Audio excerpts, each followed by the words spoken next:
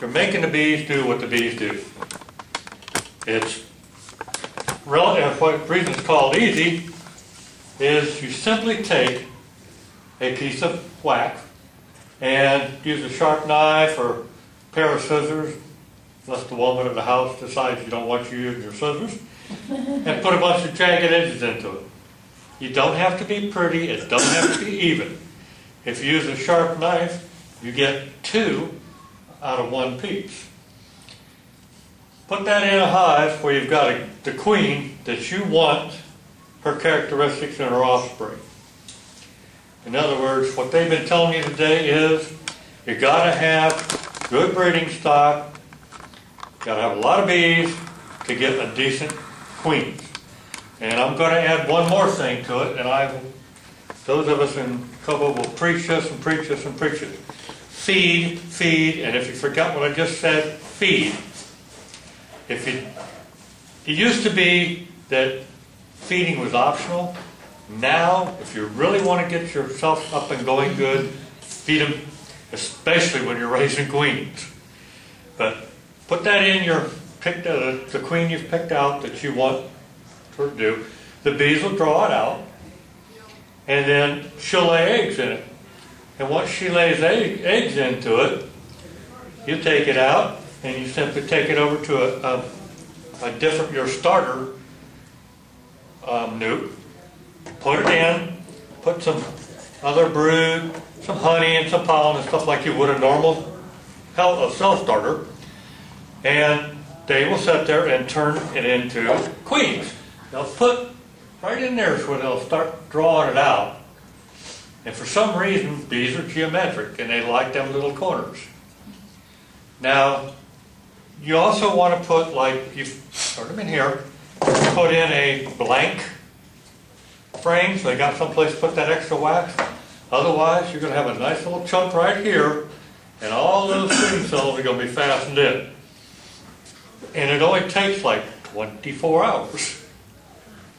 Now, you heard the Honorable Dan O'Hanlon talked about the swarm boxes I make.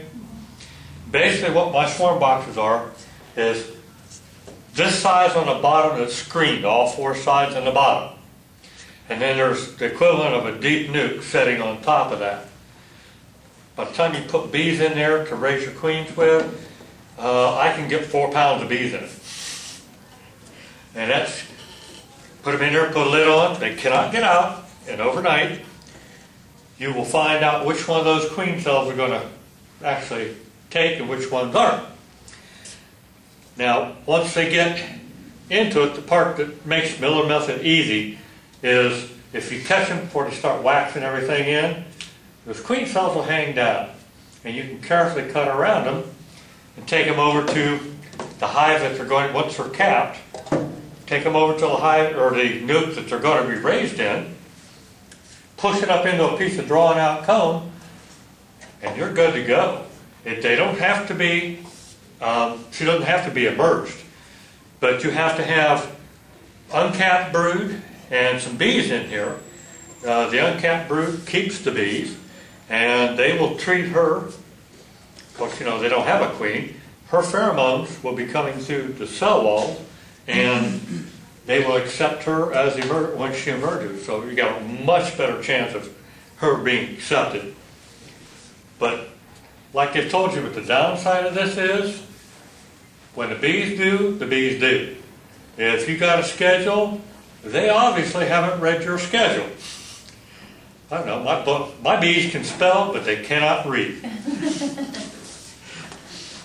One of the tricks we pull on people is put it. And if you got somebody you want to have fun with, take a piece of cardboard and write out something in it and put it over a frame like this so that the queen will lay eggs only where the letters are, and they'll cap them, and then you can say, see, my bees spell. Hey, get rotten like that. Now, Miller method doesn't, as you can see, doesn't take hardly anything to do. Most of us learned the Miller method by accident. And that pretty much, like I said, I had a hole in one side of it, and they decided to put that into a queen cell, and as luck would have it, it was in a full-size 10 frame, clear on the outer wall. Now, you don't normally look for one there. Usually, in the center 2 frames are where you start looking, but like I say, you can get a fair amount of queen cells doing the Miller method, but not as many as you can with some of the other methods. So it's easy, it's inexpensive, it's not predictable, and well, it just, you know, I guess what I'm trying to say is everybody needs to have queens, and I'm going to strongly suggest that you have at least 1 or 2 nukes with queens in it all the time. If something happens to one of your full-size hives and you lose a queen, if you let the bees do it, you've got, what, 16 days to get the queen out, a couple of weeks for her to decide that she wants to go play around, get back in and start laying, so you lose a month. If you've got your nuke set and you've got queens that you're rearing yourself, and that's most likely why you're in the class, you can go to your nuke, pull out the queen, put her in a cage, introduce her to the other one. You lose 4 days. Now, I don't know about you, but the honey crop thing, if that happens to happen in the honey crop season, you can sit there and lose the equivalent of 1 medium super full of honey in those time it would take for them to get a new queen going. Now, most of this in here, I take questions, because I know what's going on, but you don't, so you're going to ask me, what? How many can you get off of one of those, generally speaking? I know it's not Okay, predictable. I cut them, let's see, out of this one, I would end up with 1, 2, 3, 4, 5, 6, possibly 7. So maybe 7 good ones. Maybe so you 7. have to have 7 nukes to put them in later on. See, a lot of us graft, and I do 45 at a time when I graft. Right. Well, I mean, we have 3 colonies right now, and I want to expand, but we can't afford to buy 45 nukes, stock them to mate 45 queens. Okay. But Tell you what I'm going to do. If you have this problem with not enough equipment, now, I sell equipment, but on the website, I want you to Google in free beehive plans, and you'll come up with several. right. There's one of them's on. Bsource.com has build your own. Okay, those on there, they've got all kinds of plans, and there's one with a university that has how to make nukes, but nukes are easy. 19 and 7/8 inches long, 9 inches wide, however deep you want it. Right. If you use a deep nuke, it comes out of a 1 by 12. If you use a shallow nuke like that, which is 6 5/8, comes out of a 1 by 8. So, and a 6-foot board makes 1 nuke. 1 nuke, 1 hive. And you probably got plenty of this laying around. I'll tell you what doesn't really do too good is you have to pull the wires out. When you got a wire piece like that, don't cross wire if you're going to do it, and then you've got to take something to cut those 10 wires in there. But you can use basically anything. If you're going to wire it, use fishing line. I'm sorry? If you're going to wire it, use fishing line, because you can cut through that pretty easy. Well, no, I don't wire them if you're going to, if you're going to use it for the Miller method, because cutting it, you got to cut the wire. And then once you get these are up and you've taken your queen cells off and stuff, if you haven't done too much damage, stick it right back in, try it again. And the other thing, you mentioned fishing line, is this past Thursday I just took a hive out of a guy's front porch. Had a craftsman style house with those big 12-inch square, 8-foot tall pillars on the porch. We opened one side, that whole thing, bees, comb. Oh my God. Took us 2.5 hours to clean that all out. But I took some of the comb cut it into pieces to fit the frames, and I take rubber band it in. The bees, when they get tired of that rubber band, they'll chew it out. And it's kind of funny because I put it in, they sealed into the frame. Shoot the rubber band out, and you can see the rubber band coming out and hanging over the edge. They haven't got it all the way out yet. Oh my gosh. Is other questions here, or we've covered anything and everything? Now, what kind of wood do you use? Any special kind of wood to make that? What's this? What kind of wood do you use to make that new? Okay, this just happens to be some cabinet grade plywood that I had. So- Pine board. So it doesn't have to be like, Pine, cedar, redwood, Poplar.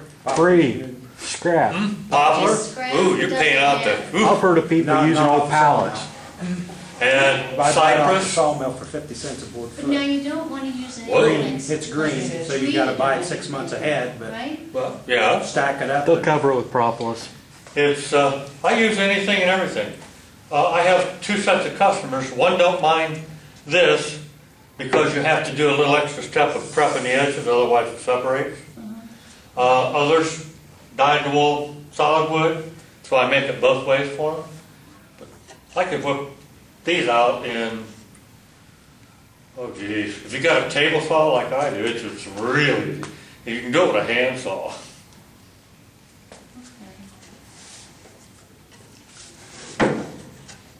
Is there any wood you stay away from? You make that out of treated wood if you had spare stuff, or Make what? can you make that out of treated wood, or is there any wood you stay away Yeah, from? the reason you don't want to use treated wood is, you don't, treated wood has either arsenic or copper sulfate. And keep treated wood away from your bees, because you don't want to eat arsenic or copper sulfate. And guess where it'll end up? So, yeah, definitely keep that out. And then don't, you've been told many, many times, I pretty well guess it not to paint the inside. Now my bees, they're kind of their own interior decorator, and they flat told me to keep my hands off of decorating the inside. I have the outside, they get the inside. We work real good that way. So it doesn't mind if you paint that, I mean, they don't care, I mean, that can be painted and everything. Oh, you can paint. But, Or don't paint it or if you don't want. paint it, why then, yeah, there's no need to paint it. I've got, Painting it just makes it last longer in the weather. Yeah, I'll tell you, if you don't want to do a lot of work, you buy the best exterior paint you can.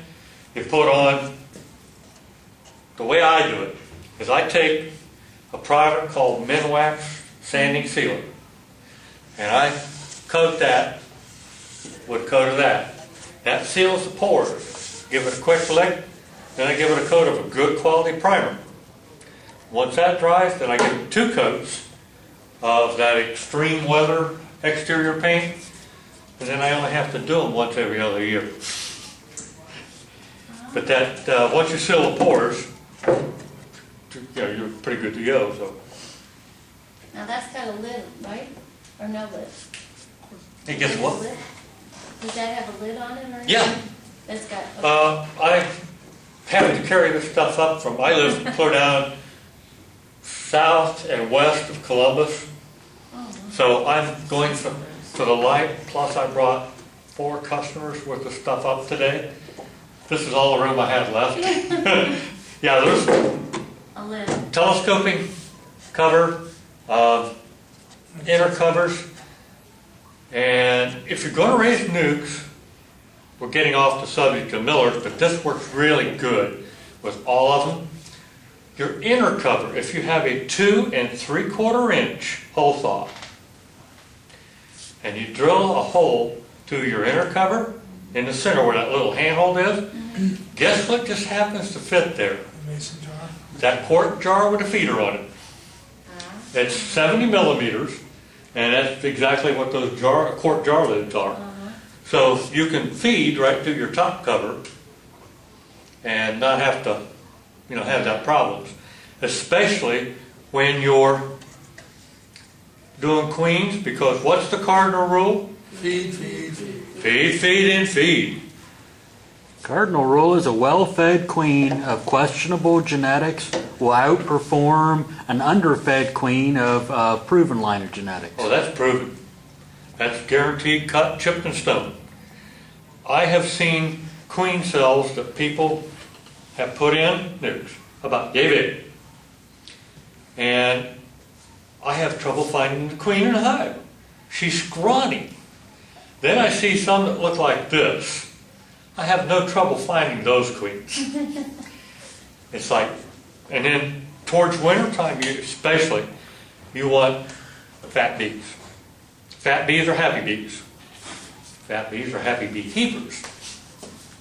So, if you're going to raise queens, and that's what you're here for, keep a couple so that you've always got your own replacement on hand.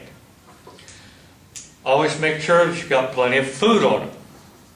And every time it does, like we've been having the torrential downpours, make sure you got feed, because while the bees cannot get out and forage, they'll draw a comb. So if you keep them fed, they'll draw a comb. You can pull drawn comb off of them for your next nuke, and so forth. So you can perpetuate your system.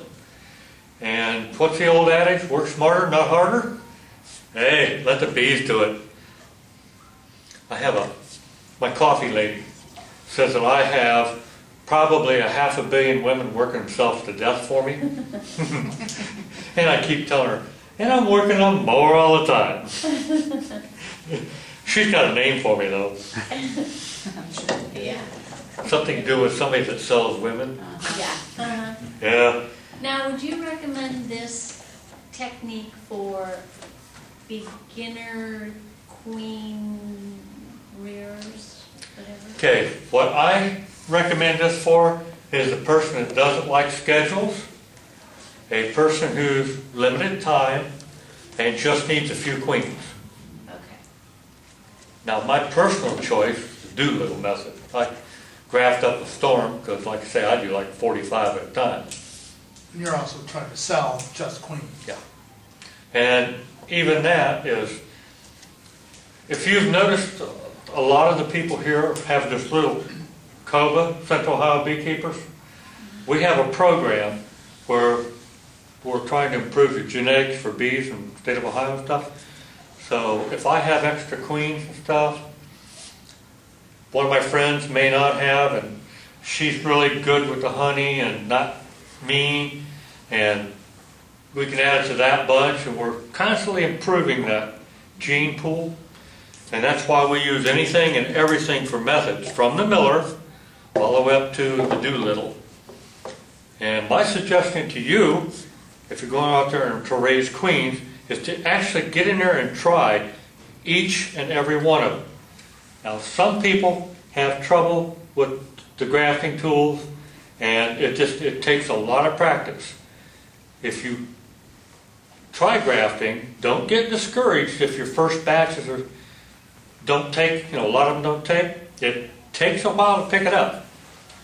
And that's another reason a lot of people like this, is because the skill level is entry. Yeah. You've got the Genter systems and stuff like that, or non-grafting. But I figure if this started back in the 1800s and it's worked ever since, might as well keep it around for a while. And it's simple. And don't worry about when you fasten the thing if you got extra wax like I do on top. If the bees don't like it where you put it, they'll fix it. It's everything. People say we raise and we manage bees. That's the biggest felonious. We don't raise or manage. What we do is we force bees to our will. And the bees don't always pay attention. And that's why this doesn't always work. You're going to say, I got all this pretty stuff cut for you. Why don't you lay here, here, and here? Instead, they'll put one here, one down the corner. You never know. If you start putting them down the corner, I worry. That's swarm cells. Oh. If any queen cells up high is supersedures, which means basically they don't think the queen's performing up to snuff, and they're getting ready to replace her. And if you see them down low, they're getting ready to swarm. So that's one of the things to keep in mind when you go in there and look for these things. And that's why I worry when I see them low. I go in there, I'll cut them out, hurry up, take away some honey from them, and put on some empties.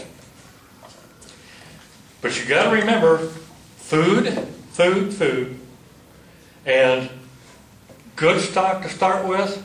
Otherwise, you're going to get some not so good stuff coming out. And I must be photogenic today, so yeah, everybody got cameras. Better enjoy it because Hey, well, you got a, do you have a farm or something there, Jim? a farm. Yeah. You need a picture to keep the rodents away or what? Now, we put this on Facebook, Oh, okay. and people send us money. Take it. Hey, all right. Wow. That really stings, doesn't it? Put her on, if they throw money, I'm happy. Speaking of which, OSUB program is in trouble. When you go back to your individual clubs, how about seeing if you can't come up with some way to help Jim Tribb and his bunch keep the bee program alive in the state of Ohio? Because if we lose the bee program, we're losing bee inspectors. If we lose bee inspectors, that's dangerous for you, that's dangerous for me. Because we keep track of our hives and make sure that they've got healthy, well-fed, disease-free. What about Joe Blow down the corner that all he's worried about is making a couple of bucks off a little bit of honey? He can have foul brood, European, all those other nasty little things, and without the bee inspection program and Dr. True's efforts, we're going to lose. We're going to lose big time. And it's not getting any easier. So, once again, it looks like I'm going to be running out of time here. I encourage you to try all the methods, starting with this because it's the easiest and takes no equipment. And graduate as you can up to something that you're comfortable with. And you're going to hear today that every time you ask a beekeeper, you will get, you see if you ask 4 different beekeepers the same question, you'll get 4 different answers. That's incorrect. You'll get 6. It's develop what works for you. Take what I'm telling you and all these people are telling you, blend it, pick out the pieces that you like that work for you, make life easy for you with your bees, and use that. If someone tells you that's the way it has to be done, no. The bees didn't read the book either. And I do appreciate you all coming today. It makes us happy to see some more beekeepers and queen raisers. Do you know that Ohio used to be the bee capital of the United States? That's where Root was from. Yeah. And that went on until they figured out they'd get an earlier start in the South. And then we see where that got us. So it's coming back this way. And you people are fortunate enough to be on the ground floor of it. So get your skills up, because raising queens, guess where they're going to get them when they can't, when Ohio shuts the borders to Georgia queens? The right place to get them is here. You can't get them from Australia, and I wouldn't want to. You can't get them from Canada. They won't let them in. So you're either going to get them from California until somebody takes bees from Georgia. You getting the drift here? Out to California, which you're already doing by the truckloads. You take AHBs, Africanized honeybees, out to California, get them infected. Now what's going to happen? Raise your own. Start with this, graduate on it. And I think we're about done, because I appreciate you stopping by.